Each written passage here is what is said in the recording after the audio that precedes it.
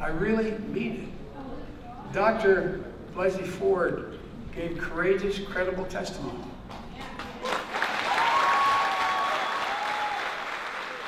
Former Vice President Joe Biden headlined the Rhode Island Democratic Rally Sunday, where nearly 1,100 Rhode Islanders witnessed Democratic politicians denounce prospective Justice Brett Kavanaugh and support Dr. Christine Blasey Ford.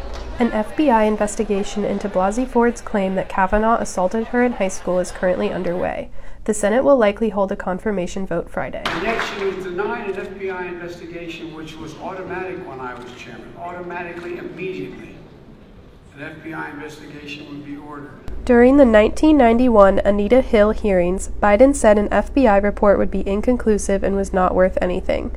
Biden's spokesperson, Bill Russo, said these words were taken out of context. Dr. Ford deserves a full, robust investigation.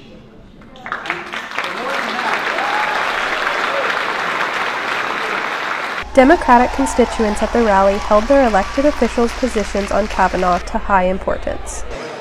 Today, what kind of support Dr. Ford will get from the Democratic Party as part of that FBI investigation, that she has some support, hopefully across political lines, but I'm not sure that's going to happen. I think that's critical on Sunday, today. I'm really interested to hear about what they have to say about the Democratic Party today and where we stand on certain issues, especially with Kavanaugh and that whole thing that just happened this past week. Senator Whitehouse did an excellent job in questioning Judge Kavanaugh. Most of the people I talk to in the Democratic Party are very much, we want this investigation. Senator Whitehouse, who questioned Kavanaugh in his hearings on Thursday, railed against his demeanor.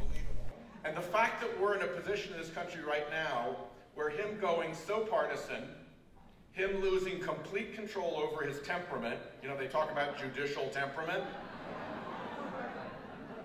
Didn't see much of that. Governor Gina Raimondo also blasted Kavanaugh and promised to codify Roe v. Wade. Because I don't know about you, but my stomach turned as I watched those hearings last week. And so, first of all, we're going to oppose that, and thank God we had Sheldon Whitehouse doing a great job in this hearing. But also, because of what we have in the White House and what's happening in the Supreme Court, women in Rhode Island deserve to know that their rights are protected here in the great state of Rhode Island. It's so important. People take things for granted, and we can't take it for granted that it's going to happen. We need to get out and actually vote on November 6th.